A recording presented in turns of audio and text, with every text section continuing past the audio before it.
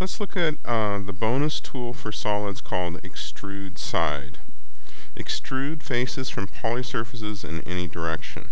So I got a couple solids up here, my standard box and my barrel. And you'll notice there's a couple lines there. One of the options is that we can extrude along a path, but let's first go up to Bonus, Solid, Extrude Side.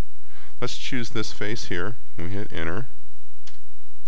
Now, what we can do is when our options are direction constraint, none, which means that we can move it in any direction that we want to. If we change that, then it would only move in the normal direction of that surface. For this one, it would be just straight up.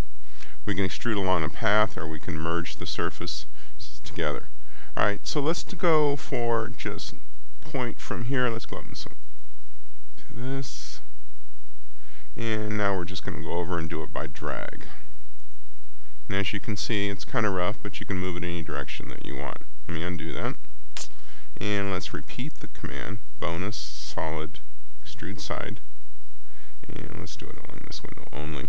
Okay, surface, top, enter. And we have merge on.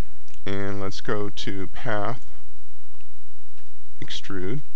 Select our extrusion path, which is this line. So cool, check that out. And it's all merged too. And we can do the same thing on the box too. If we go repeat the command. No, we don't want that one. One of the tricks here is you got to get the right surface. And we go to P for path extrude. There it goes. Very nice command. Thank you.